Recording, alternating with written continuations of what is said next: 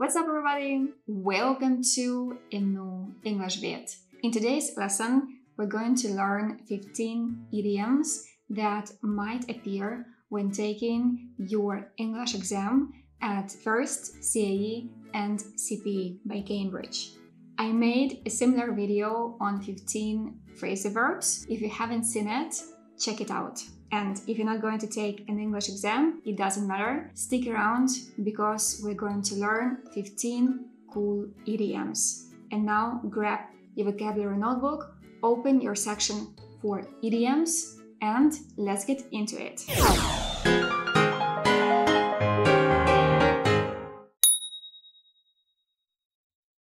So let's get started. The first idiom on my list today is to get the hang of something. It means to learn how to do something or use something. And now let's look at two examples. The first one, it took me a while to get the hang of driving.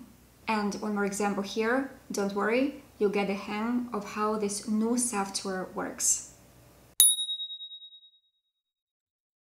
Number two, to cast or to run your eye over something. It means to read or to look at something very quickly. I want to give you some synonyms for this idiom. You can also say to have or to take a quick look at something, or to look over something, or to look through something.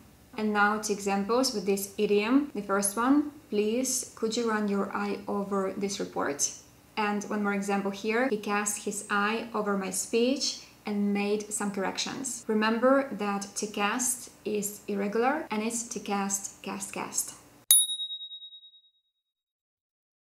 And now let's move on to our third idiom, to see eye to eye, or the opposite, to not see eye to eye.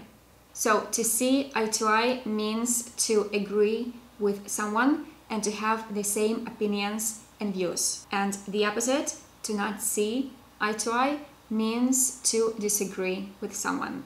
The first example, we don't see eye to eye and it's okay. And one more example, the twins see eye to eye on nearly everything. Number four, to rack your brain, American, and British, your brains in plural. It means to think very hard or to make a great effort to remember something.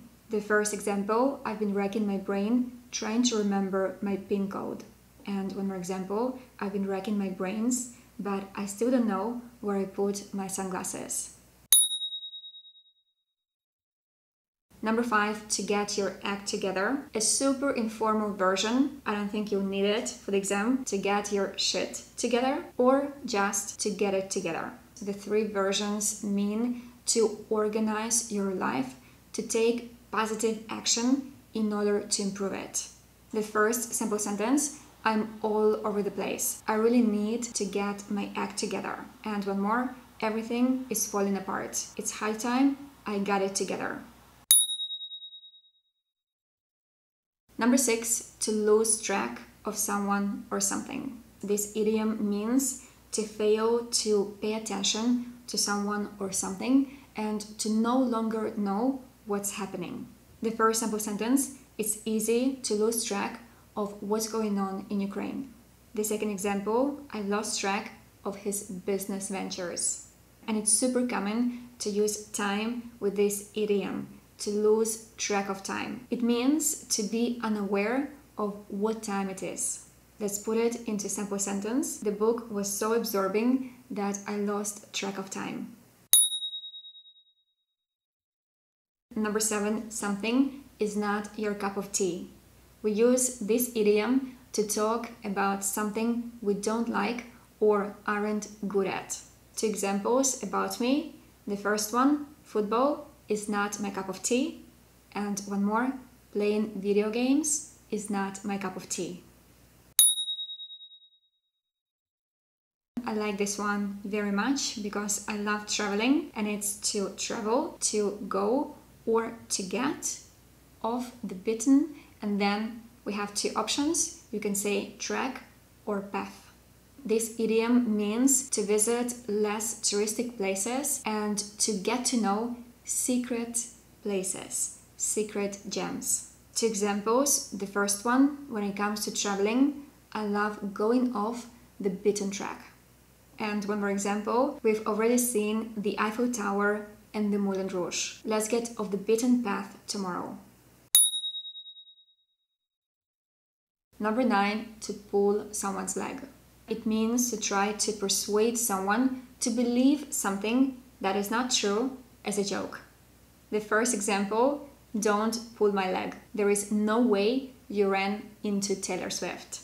And one more example, it sounds rather implausible. Are you pulling my leg?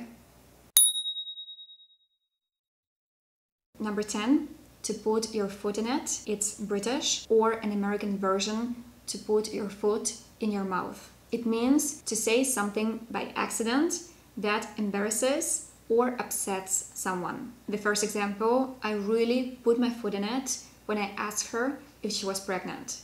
It turns out she just put on some weight. And one more example, I put my foot in my mouth by asking if she was my friend's mother when actually she was her sister. And guys, before we continue and learn 5 more idioms, just a super quick reminder. If you like English vids and you haven't subscribed to my channel yet, please make sure you do so.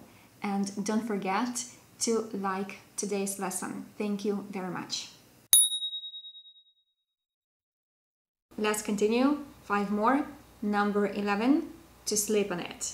It means to delay making a decision on something until the following day. The first example, let me sleep on it and I'll give you an answer tomorrow. And one more example here, why don't you sleep on it and make a decision tomorrow? Number 12, to slip your mind. If something slips your mind, you forget it. So for example, a synonym for I forget it could be it slipped my mind. And one more example, sorry for the late reply, it just slipped my mind to answer your text. Number 13, to take its or to take a toll on someone or something. This idiom means to have a serious bad effect on someone or something, or to cause damage, suffering, or deaths. The first example, the coronavirus has taken a toll on elderly people. And one more example, chronic stress can take its toll on your health. 2 more to go. Number 14, to take something on board. It means to listen to and to accept a suggestion or idea. The first example, your suggestion will be taken on board. And one more example, the boss didn't take our comments and opinions on board, but at least we tried. And last but not least, to go blank. If you go blank or your mind goes blank, it means that you're suddenly unable to remember something or think of something. The first simple sentence, my mind always goes blank when I have to speak in public. And the last simple sentence for today, I went blank and couldn't string 2 words together.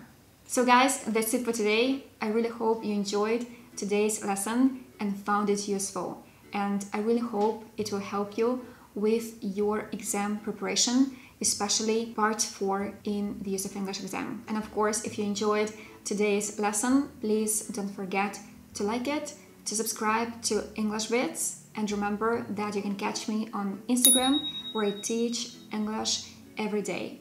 Thank you for joining me today. Have a lovely Sunday and see you next Wednesday with shorts and in a week as usual.